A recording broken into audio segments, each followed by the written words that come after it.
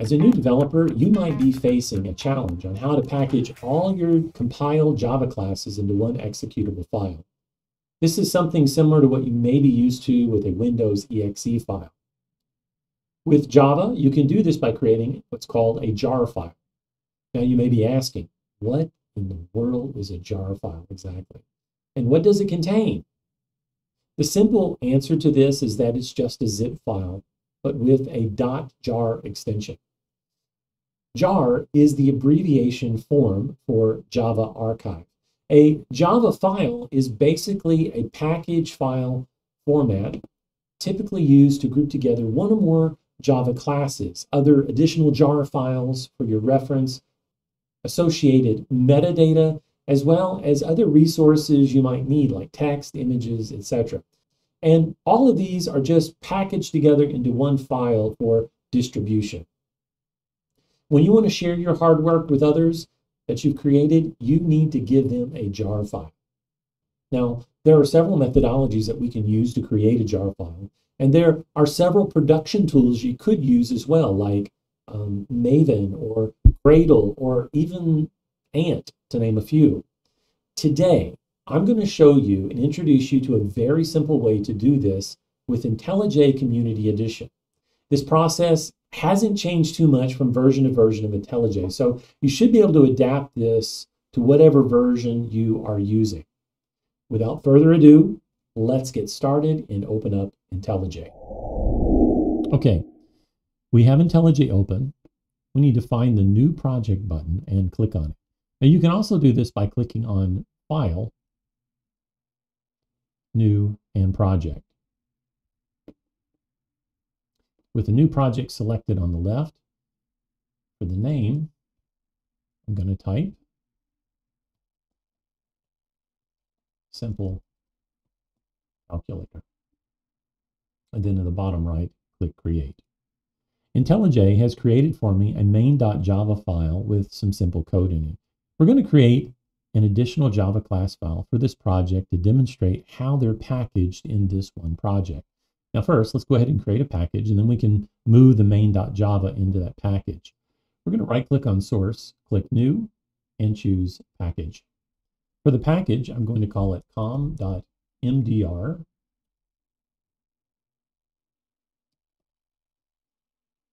solutions.calculator. And then I'm going to hit Enter or Return on the keyboard. Next, we're going to move the main.java inside of that package, and we'll click Refactor. Inside of the main.java, I'm just going to go ahead and remove all of this excess code. Clean it up. I'm going to remove the breakpoint, and I'm also going to take out this comment here at the top. Save that. Next, I want to go back to the package again. We're going to right-click, select New, and Java class. And here, we're going to call this our calculator. We're going to create 4 different private methods, and we're going to do these pretty quickly. So I'm going to copy and paste to keep this video moving along. First, type private long add. This is going to take a parameter of long num1, long num2. And we're going to simply just say return num1 plus num2. I'm going to copy this, come down below. I'm going to change the method name now to multiply. I'm going to change the operator here to an asterisk for multiplication. Next, I want to copy these 2 methods again, and we're going to basically create, overload these methods, but these are going to be return type of void, and they're going to accept one parameter of scanner hit enter there to add the import at the top. And we'll just call this input. And we're going to do the same thing for the second one. Copy and paste that in. Now we'll fix what is here in just a moment with the variables that are not proper. But what I also want to do here is we're going to go ahead and throw a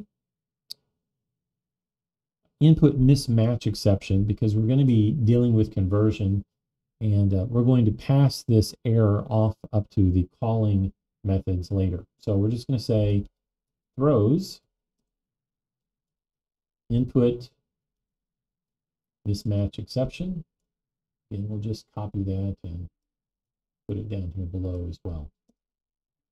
Okay, inside of our method, delete that. And the first thing we're going to type is system out println. And we're going to say, please enter the first number. And then we're going to type long num1 equals input dot next long. Let's copy this phrase up here again, paste it below. Please enter the second number. We'll say long num2 equals input dot next long. Now, if by some reason they enter a letter instead of a number, the throws input mismatch exception is going to catch that exception and throw it up to the pass that error message up to the calling method. Okay. Now for this purpose, these are both identical at this point. So I'm just going to copy these. I'm going to come down here and input those on the second one as well. Next, I'm going to take my method I already created for addition, and I'm just going to say long answer equals add, and I'm going to pass in num1 and num2.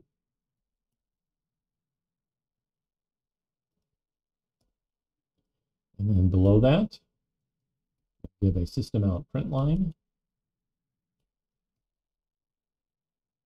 If you're seeing me use these shortcut key codes, you can basically type SOUT and tab, and IntelliJ will automatically create the system out println statement for you.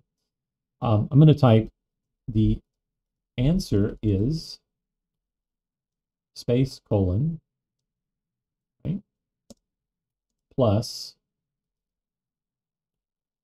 answer. And some of this I can just copy and paste down below, and we'll take care of what it's supposed to be in a moment. Okay. All right. So we're going to change this to multiply, and this part is done. Hey, you made it this far in the video. Would you do me a favor and just click that little like button and subscribe in the bottom, as well as leave a comment of something that you've learned so far. All right, let's get back to coding. Next, I want to create a menu method. Then we're going to say public void menu. And inside this menu method, I need to think about how I'm going to allow this computer program to run without stopping unless I enter some type of gateway code, as well as how I'm going to catch all of those exceptions that are being thrown back up to me. So first of all, let's go ahead and create some type of a gateway variable. I'm just going to say Boolean.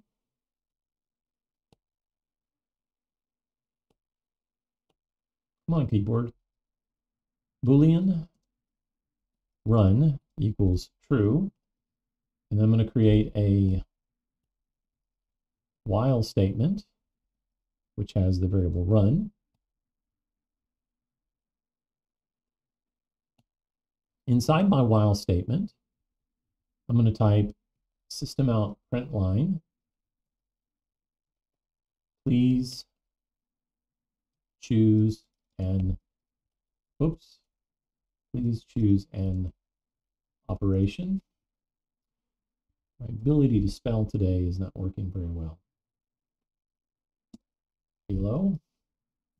And now I'm going to give the operations the menu options that can be used. So we'll just simply type system out print line 1 for addition,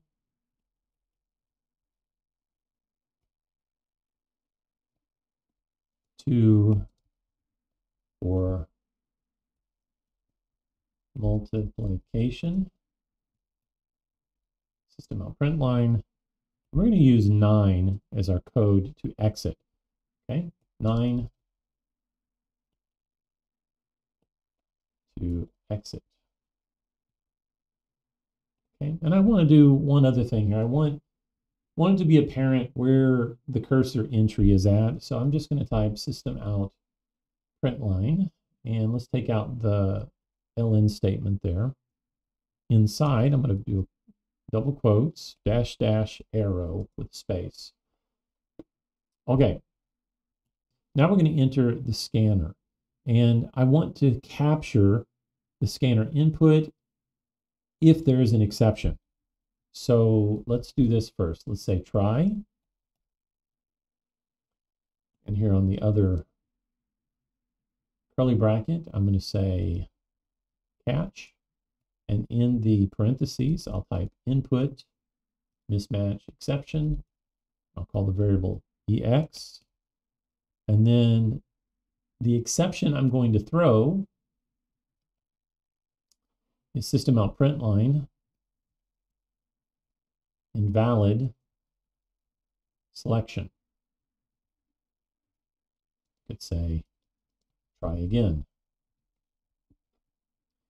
If they enter a letter like C or T or any other letter of the alphabet except 1, 2, or 9, it's going to throw an input mismatch exception, right? All right. We'll catch the condition if they don't enter a proper number later on. But for right now, we just want to catch the scenario where they enter a character and not a numeric. All right, so I have my try in place. So I'm just going to go ahead and instantiate my scanner again.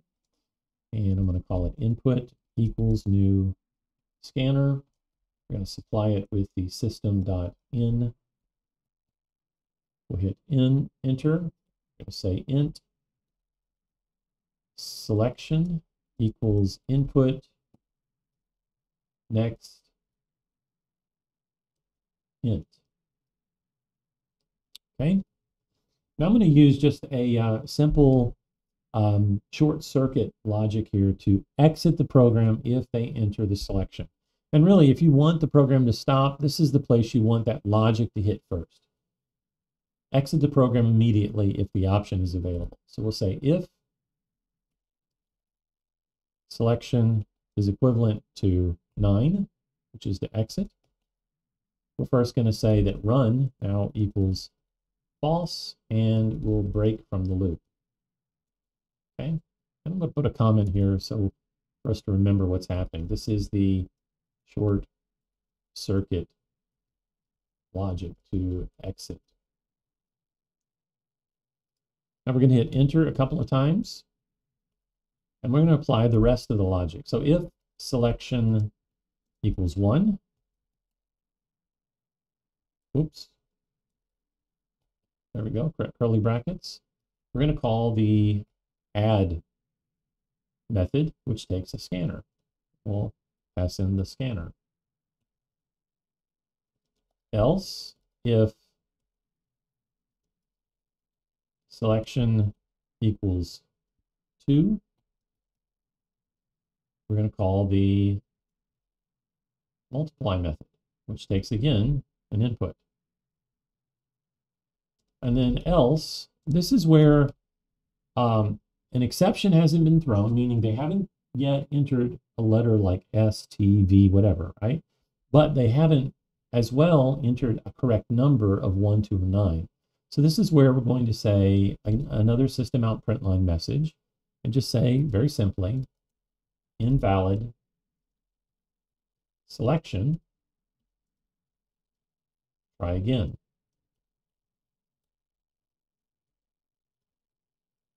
All right, this is our code. Normally I would say let's go ahead and click the run method, but we don't have any way of running it here. So let's go back to our main, and we're going to just basically make the call to instantiate the calculator code. So we're going to say calculator equals new calculator. And all we're going to call is the calculator menu method. And that's it. Now, we've done this so far, so now how do we get this all wrapped up, these two classes all wrapped up in one jar file so that we can use it? Well, it's pretty simple. We're going to go up here to File, go to Project Structure, and we're going to click under Project Settings and select Artifacts. There's Project Settings, there's Artifacts. We're going to click plus, and the artifact that we're going to choose is a jar. And we'll say from modules with dependencies. Make sure you select that, from modules with dependencies. Now inside, we have to select the main class. And this is important because when we execute the jar, it has to know what main class to call. And as you know, you can't execute a Java class unless there's a public static void main method. So we're going to click on this. And of course, it's searching for a main class. It's found it. You could also go to project and drill down to the main class and click on it and say OK. All right, all this is good. We'll click OK. We're going to click apply. Make sure you click apply and then OK. And we need to build it. So we'll go up here to build. We'll go to build artifacts, simple calculator.jar. And we'll select build. You might not be able to see down here yet because it's hidden in on this window, but at the bottom of the screen it is built the jar. And if we go up to the out, we can see that there's an out folder, there's an artifacts folder, a simple calculator underscore jar, and then the simple calculator jar. So what I want you to do next is come down to the terminal, select it. We're going to navigate to that folder. So we're going to type ls to see where we're at first.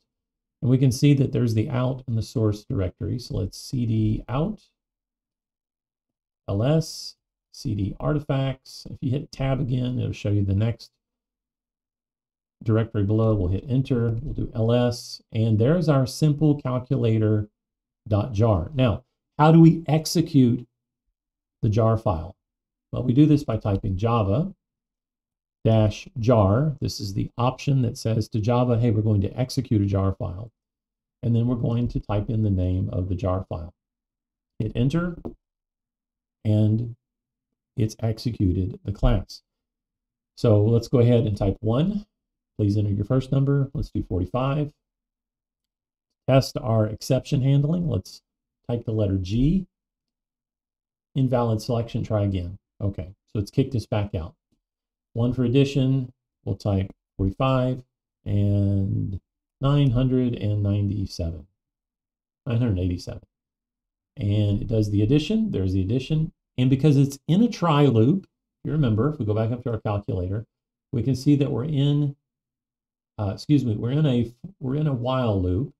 And so it's going to do this until we enter a number to exit. So let's go ahead and test exiting, and that is 9. Hit enter. We've exited the program. Now, let's say you wanted to look at the contents of the jar file and see what's in it exactly. You can simply do this just by running an unzip program. So we can basically make a copy of the simple calculator.jar, and I'm going to call it simple calculator.zip. And if you look now, there's 2 files. To keep this separate so I don't corrupt my code, I'm going to go ahead and make a directory here and call it the unzip directory. I'm going to move the simple calculator.zip to my unzip directory. I'm going to cd to the unzip directory. You can see it's there. and we've moved it from the previous directory. And if you need to see this, you're going to see that IntelliJ is keeping track of all of this up here for us. Okay. All right. So on Mac OS and Linux, it's fairly straightforward. You may have to install the unzip program, but with Mac OS, you can just type unzip simplecalculator.zip, and it will unzip that file. If we go ahead and click on the unzip folder, you can see that these are the folders that have been unzipped from inside of it. We have a COM, MDR Solutions, Calculator folder, and then our two classes. And IntelliJ, if you click on them, you'll see it's still a class. It is decompiling them so it can see the actual code that's inside, right? But let's take a look at the meta INF folder. And I'm showing you this because maybe you want to do this manually by hand. Well, this is how you would do it. You would create this structure, and then you would zip it up and create the jar file. Now, there's some other commands to do this with Java to jar up a file, but I'm not going to show you that today. But what I want to show you for sure is this. In the manifest.mf, we have these two key value pairs. We have manifest-version equals 1.0, and then we have main-class, and it lists where the main-class is at. In order for a jar file to be executable, meaning for you to double click on it and it to run that operation, you have to have this meta INF directory and this manifest.mf listing where the main class is, exactly as you see it.